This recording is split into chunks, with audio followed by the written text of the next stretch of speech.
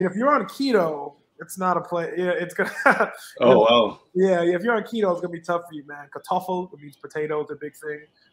Schnitzel, which is basically fried breaded chicken. You know, sauerkraut, obviously. I mean, their diet is kind of it's a lot meaty and starchy, kind of like with the English diet.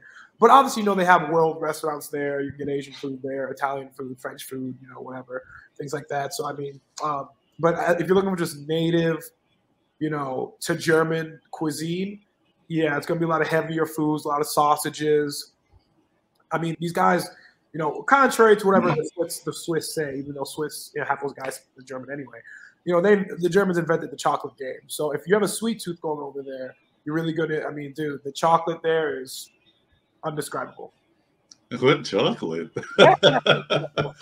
Interesting. Yeah, it's second to none.